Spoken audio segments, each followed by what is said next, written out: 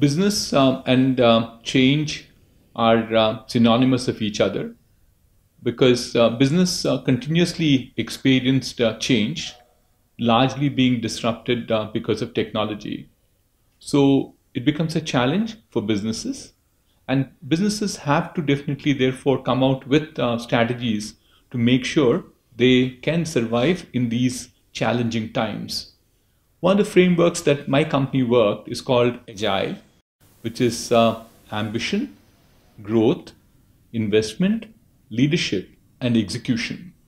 By making sure that there is ample amount of focus on these 5 parameters I talked about, we've been in a position to continue to grow in this changing world, not grow in terms of just revenues, but grow in terms of our earnings, build a good set of people who will just not be able to tide over the current crisis, but they can be looking at even 2030 as potential time frame for which this leadership will continue to be there.